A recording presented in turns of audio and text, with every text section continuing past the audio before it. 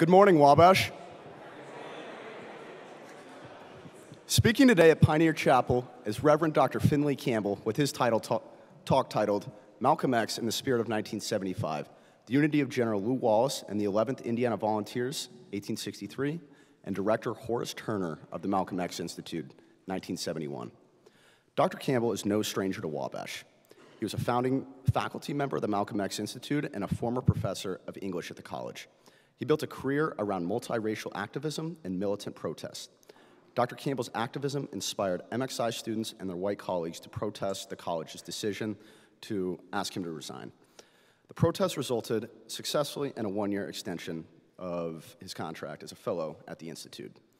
Dr. Campbell has a bachelor from Morehouse College and a Master of Arts from Atlanta University, and a Doctor of Philosophy from the University of Chicago in Anglo-American Literature.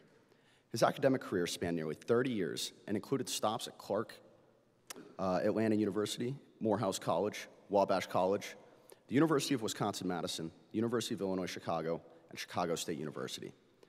Reverend Dr. Finley is an academic theologian and an ordained Baptist minister. His ministry is now committed to his role as a spokesman of the Utilitarian Universalist Association of Congregations and as the vice chair of the Neo-Racism Combating UUMUAC. Reverend Dr. Campbell's community activism parallels the depth of his academic career. In 1968, it began with the Black Action Committee and later the International Committee Against Racism. He was also program coordinator of the Racial Justice Force of the Social Justice Council of the First Unitarian Church of Chicago. Reverend Dr. Campbell also ran for Indiana Congress in the Democratic primary for the 7th District in 1970 and came in second, and for governor of Indiana in 1972, where he came in third. He considers Crawfordsville and Wabash College as the places where he was born again into the theology of social humanism. Please give a warm welcome to Reverend Dr. Finley Campbell.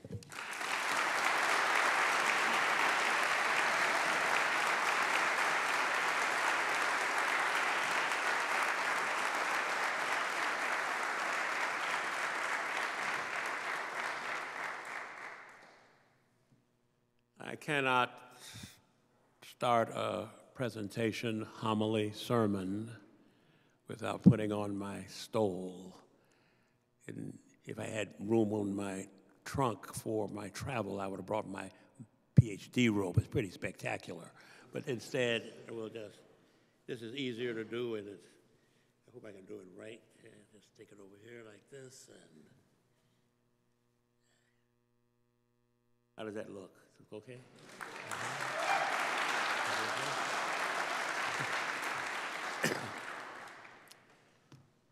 Malcolm X and the Spirit of 1975.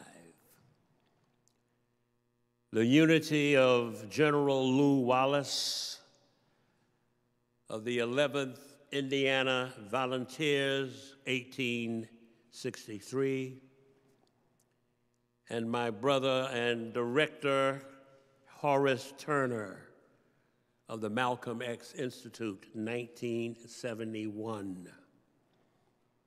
I'm going to present a homily this morning for the 50th anniversary of the Malcolm X Institute of Black Studies, which some people thought would last maybe 1 or 2 or 3 years, and then it would disappear. Any members of the Institute here today? Raise your hands, like what you look like.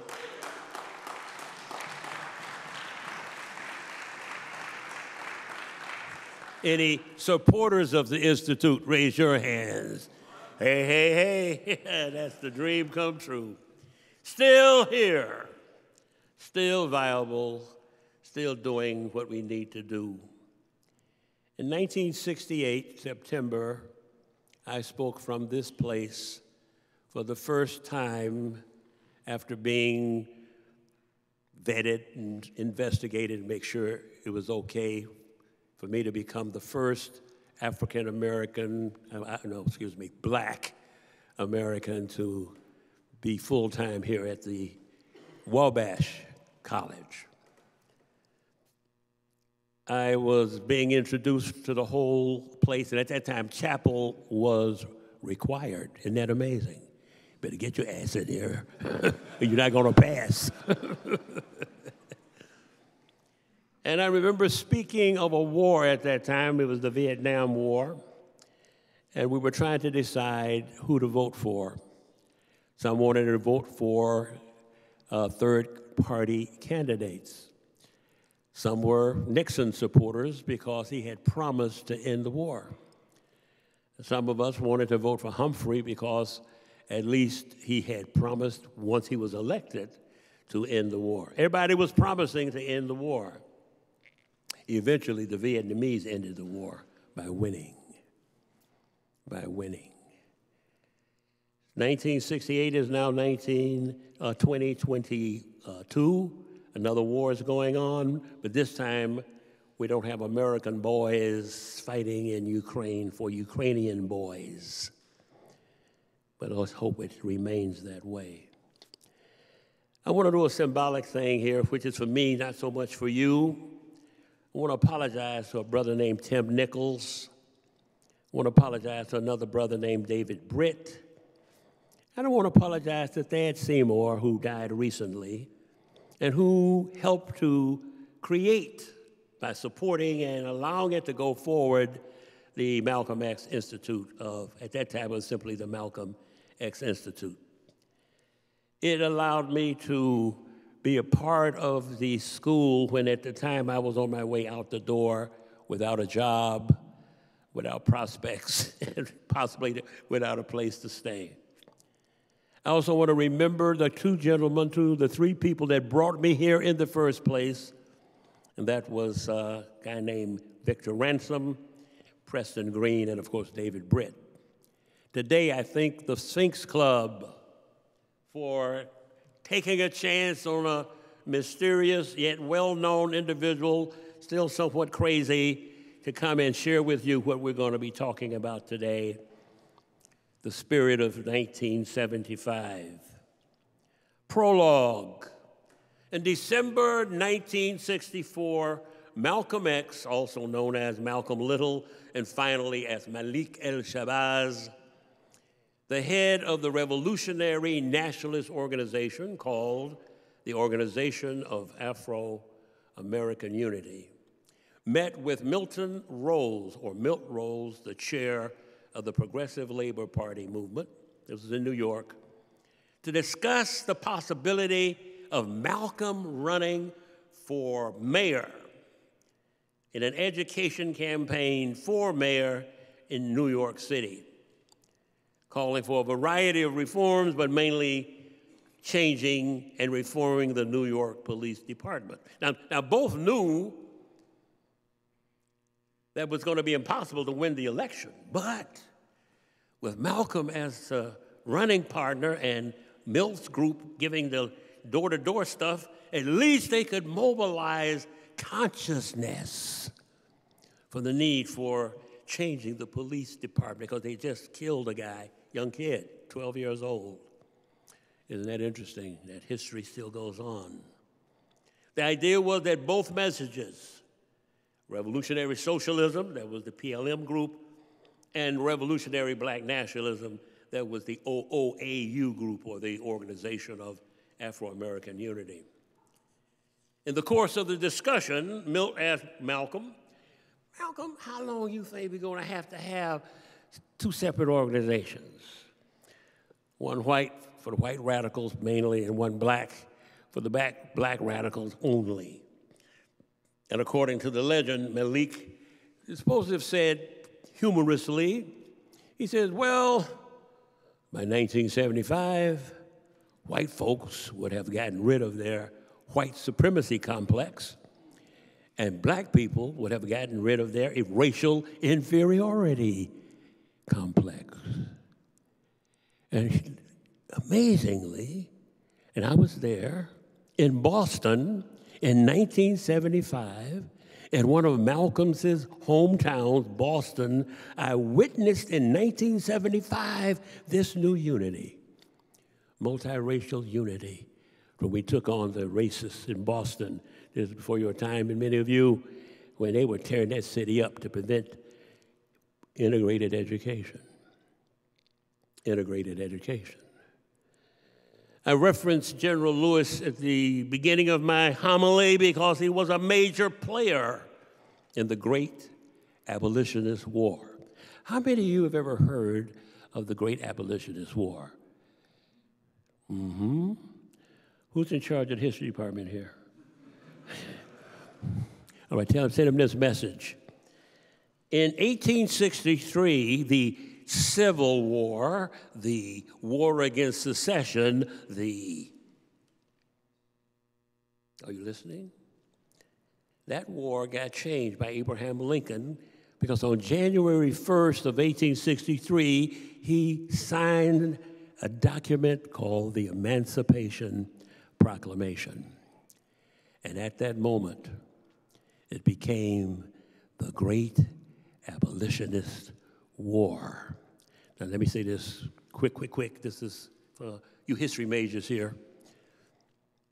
When the head of the Confederacy heard of this, he said, okay, we're going to win the war now. Head of the Confederacy, Jeff Davis.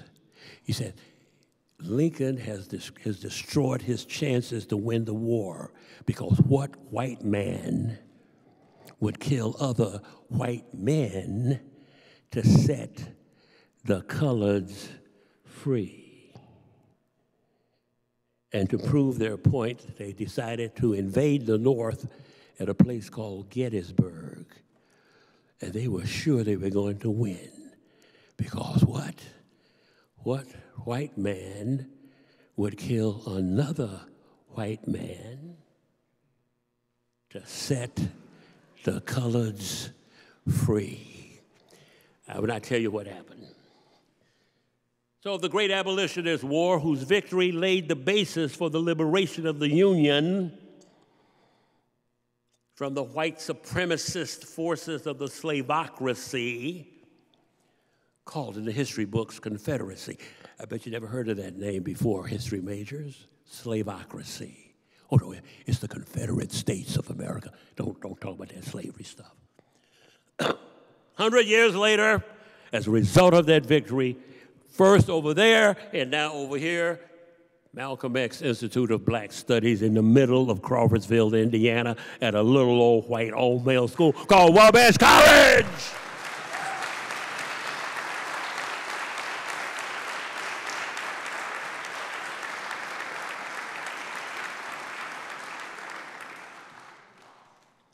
How many more minutes do I have? You got some more time. All right, thank you. When you bring ex-Baptists who are now Unitarian, Universalists, social humanists, and all that other stuff, you might be, lock the door, don't let anybody out. This then is the conceptual background to my homily this morning, dealing with the spirit of 1975, which I saw reflected at my supper with MX brothers on Wednesday evening. I saw white brother was there, black brother was there. I think it was a Hispanic type brother. His name was Marco or something like that. Oh, the point was the unity of light and dark-skinned people. You know, that's all we got.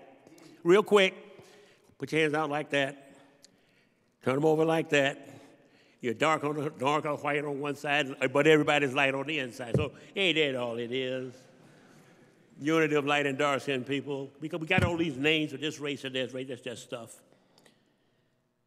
I want to discuss, however, in the time that's remaining, my experiences with the Malcolm X Institute. I will cover 3 points in my work. First, with the feasibility study group, consisting of Joe O'Rourke, I think he's passed, Bert Stern, I think he's still alive, and myself. Then I wanted to describe a little bit of how I got involved with the Institute. And in the end, I will describe what I learned from that experience. Let's start with the first point. At the time, I was a relatively respected member of the faculty. I got a little disrespected later, but at that time, I was a respected member of the faculty. And I was selected by Bert to join with him and Joe in driving a dilapidated open convertible to go check out some Black Studies programs, one at ISU, one at IU Bloomington, and one at DePaul right down the street. Does DePaul still exist, by the way?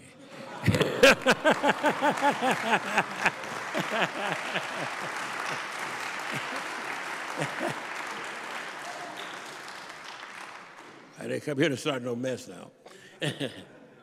The Black Panther Party, of which I was an acting minister of education, they argued that Black Studies program should focus on, are you listening, science and technology, law and medicine, and social psychology and community organizing from a Black perspective, what I would call a Black humanist perspective.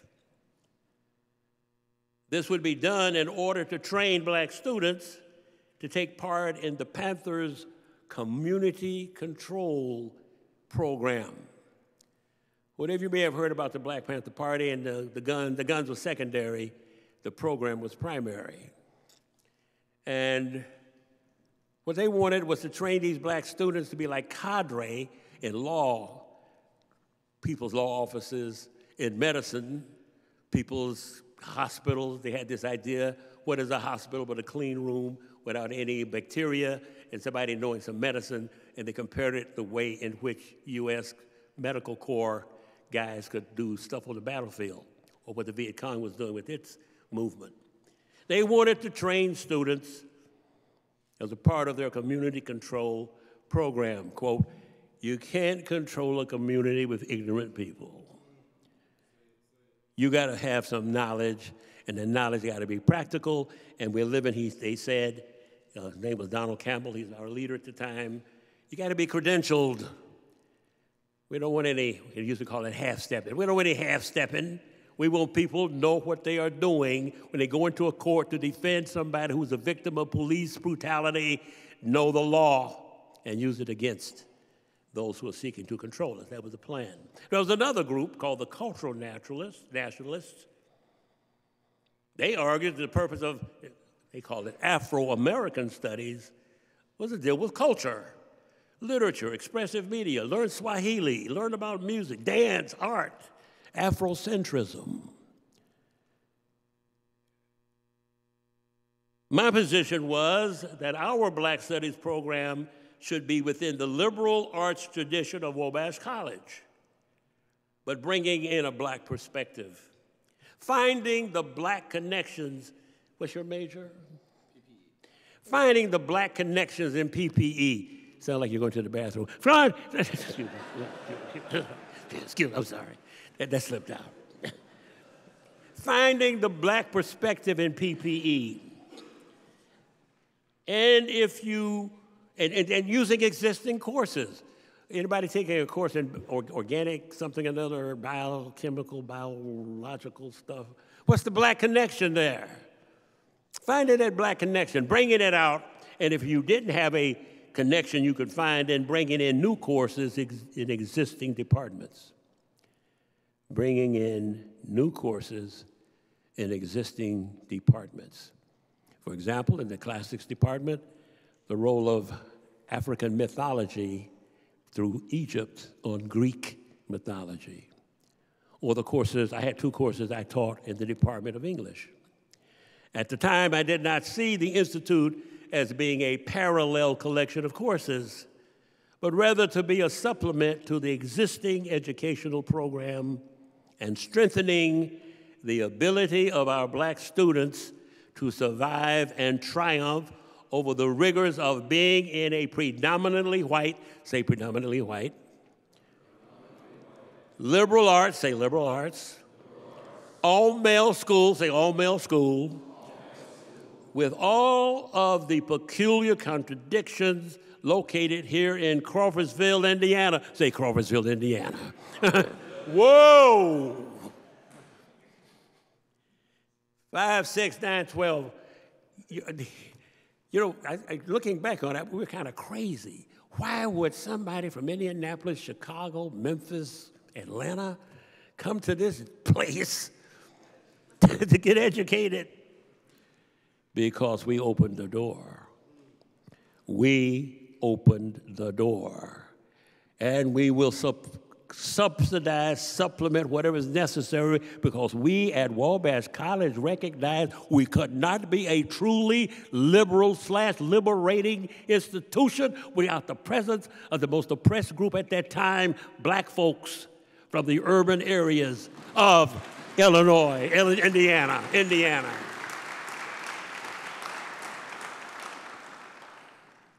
Now, let me tell you something. 71 was heavy duty when we were founding this great institute of ours. A new culture was emerging called the desegregated culture. Indiana has some pretty complicated history on that question. One of the biggest Klan organizations was not in Alabama, Mississippi, or Georgia. It was right here in Indiana.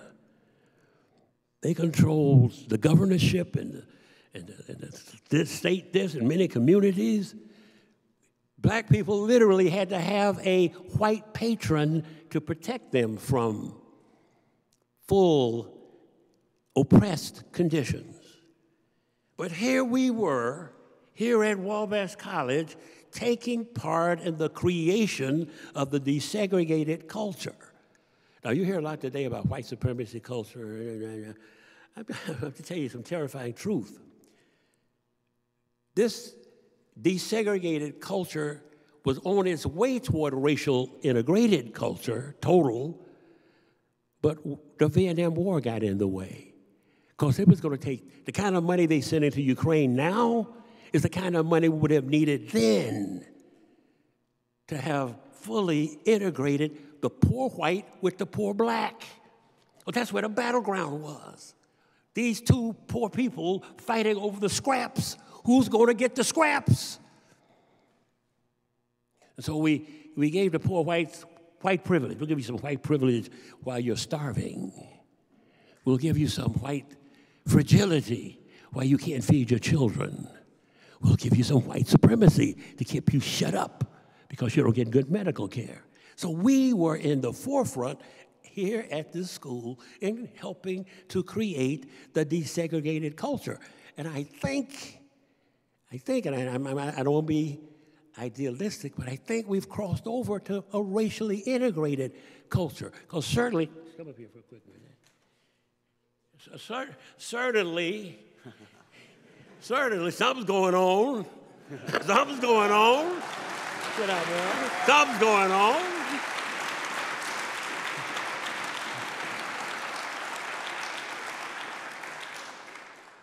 So that was the plan, and it took off.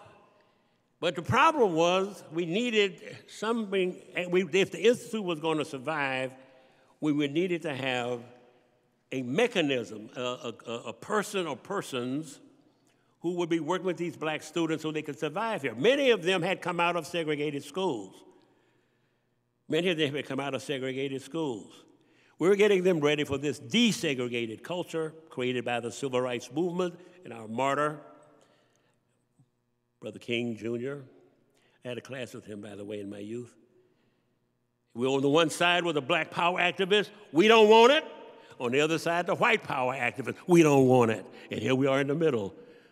Well, we need it. We need it. So how to get them to survive? So it was going to be a supportive program. But we needed someone who would be willing to, a budget was limited. Budget was limited. It was an experiment. We only had a relatively handful of black students. Their names flow through my head. I'll talk about them in a minute. Who was going to do the job? I said, it ain't going to be me. It's not going to be me. I got other things I'm doing. I'm running for governor of the state of Indiana. I don't have time to be worried about some black students on this campus. And besides, I had been given a request by either Dean Traynor or Dean Moore, Finley, could you quietly resign? You're raising too much trouble. You're causing too much trouble. You're on television. You're attacking the war. Now, we don't mind you attacking the war. We don't mind you attacking Lyndon Baines Johnson. But for God's sake, why did you attack the Lilly Foundation? All I said is, we don't want your free libraries, we want free insulin. And that created a bit of a stir. And then amazing, the insulin thing is back on the table. Oh, well. No, it ain't going to be me. Besides, I had promised I would quietly resign, and I did, and I was ready to get a job at Earlham College. Getting a job at, they had girls there, getting a job at Earlham College. I mean, throw that out of your mind. Hey, I'm this old man out here. Well, I get ready to go to Earlham College. I'm all set. Everybody says, oh, we want you, we love you, you're so great, you're good. Unfortunately, they left out of the equation one person, the president of Earlham College. He said, no way. We're not having this Black Panther, pre-communist guy coming to our campus. And even though they had this idea of a democratic consensus, if one person didn't like a decision, they could stop it. So he stopped it. So I came back, hat in hand, to the Department of English with Walter Furtick was there at the time. And I said, Walter, coughing. Any way I could get my job back? Any way I could get my job back? He said, well, we'll try. So they went and they talked with Thad Seymour. And Thad Seymour said those magic two letters, HN. They remember what HN stands for? Hell no. We got him out of here. We don't want to see him come back. Well, I thought that was the end of it, but to use the old language, the Lord took over. Some students and some faculty members, mainly the students, Chuck Ransom, Lim Stigler, Doc McDowell, and their white counterparts in the different fraternities, Tiki, what's your name of your fraternity? Ramakai, everybody, student body. I had a bit of a reputation of being a sort of an interesting teacher among a lot of different people. And they had a big meeting right in here. And he would say, but you ain't going in there. We will handle this. We will handle this. All your rhetoric and all your intensity and all your emotionalism, we don't want to hear it. It's time for some critical thinking time.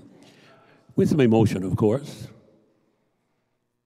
So I'm standing out there like somebody waiting to pass an exam. And they came out and said, okay, we got a deal. I hear it was pretty rambunctious, a lot of back and forth. This guy's destroying our college. He said he was leaving. Time check? Okay. And so they came out, and Stiegler and Doc met with me. They said, we want to ask you one question. If we get this thing arranged, will you work for us? Now, this is Mr. Arian. This is Dr. Campbell, PhD, University of Chicago. Some students asking me, will I work for them? You heard of HY? Hell yes. And so I became the first fellow. I met with Brother Turner, and he laid out the rules from Monday to Friday, 9 to 5, you belong to the Institute. After that, you're on your own. We shook our hands and wrote I signed a letter. He gave a check for $12,000 because that was it. He said, I'm not going to be worried about every month getting you a check. Here's your $12,000. Now, whatever you do, spend it all at once or spend it over a year, it's up to you. But this is it, $12,000. I put it in my Indiana Peace and Freedom Party account, and I went to work for the Institute. It was amazing. I already had some training in what is called supportive education theory. So I had to help these brothers deal with the textbook. The textbook. How many of you had textbook-itis? Think about that big, you know. And you got to go through it, get ready for a test. So I had to show them how to decode the textbook. Papers were being written. They had hardly understood the basic techniques of, they knew general writing, but academic writing was different. And the rule was, Campbell, you're not writing these papers. You're not writing these papers and let them be passed off as if they're been by the students. You are to show them how to write the papers.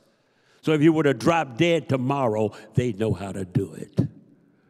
So how to kind of uncover how to do that. And I said, one of the easiest ways to write a paper, follow the teacher's instruction. If he says 15 pages covering this, this, and this, do exactly what he or she tells you to do. And with that framework, you can make this work. And last and most least, there's a lot of counseling. I don't see what I'm doing here.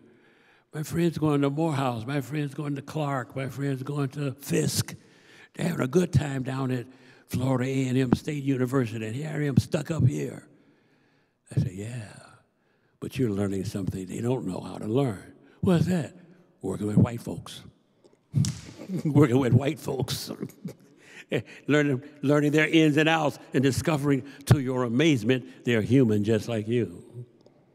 Neither superior or inferior, just students. Some of them are going to be arrogant. Some of them have a misguided notion of their authority and power, but you are learning to deal with a desegregated culture.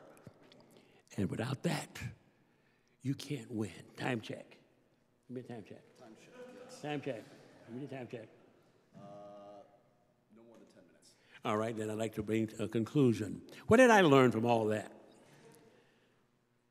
I learned that a good teacher learns from his or her students. I learned that it is not my job to make academic learning more complicated than it is, but to show how you too can master the art of academic education. My job was to show that your being here is a privilege. Therefore, don't be rejecting it by the pressure and the tension of being a handful of black folks in a largely white school. Go with the flow, embrace it. You're not over here to hide out in Malcolm X Institute. My job is to supplement what you're going to be doing over there. You're going to be joining the fraternities, running for office, taking part in the plays. Whatever is going on over there, you're going to be doing it too. So there's a lot of deprogramming I had to deal with. But I think we did it. Because in 1972, all those who stuck with the program graduated from this school. I don't want to get tearful, but I'm going to get tearful. It was amazing for me and for them. Though that 1 year for all of us was like a new booster, gave us the energy, the insights, the learning of how we're going to make this thing work through multiracial unity. Horace and I disagreeing on some things, but agreeing on one thing always, and he was always hard. I don't see why these black students don't do this, and I don't see why they don't do that. You know, he was like Big Daddy. I was just the little daddy. I was just a little daddy. But when it was over, class of 1972, there they are, Stiegler and Dockery, a guy named Jack Johnson, crazy guy. And we also communicated into the community. We also began to reach out into the Crawfordsville community. We took part in some of the community things, some cleanups, and worked with the high schools, particularly some of the black kids in the high school. It was incredible. I must close. The Lord moves us in different ways to do the work, and you are here to do the work. I wish I could promise you a golden time, but I think things are going a little bit rough. Here's a book I want everybody to read. The Devil Never Sleeps. Get that book. The devil never sleeps. Therefore, angels must always be on guard. And you're part of the angels. The fact that you showed up here to listen to this old guy is powerful. Brother Scott, thank you for your work and the power you're doing. Hope I got your name right. John, thank you. Thanks, Steve Jones. Thank you, Brother Ken, for bringing me here. Thank you, my Sphinx brothers. Let me come up here. I leave you with this proposal. One of these Memorial Days, I want to see the Malcolm X Institute students, along with the other community of Wabash, go with a big flower wreath to the Union statue, either in downtown Crawfordsville or at the cemetery, and lay that wreath at the Union dead, saying, thank you. Thank you for proving that Jeff Davis was a liar, that you were willing to kill white people in order to set the colors free, and we are grateful. And then you may want to go to Lew Wallace Museum and maybe have some kind of symposium on the question, how did the Crawfordsville people react to the Emancipation Proclamation? Did they say the magic word, A-S? Oh, shit. Or did they go to the R-O? Right on! About time. It's freedom time, and you and the Wabash students that fought in the Union Army, part of that process. Brothers, I thank you for allowing me to be here. Be blessed in your labors, be blessed in your work. Asian, Latin, black, red, white, committed people, the angels, must unite. Amen.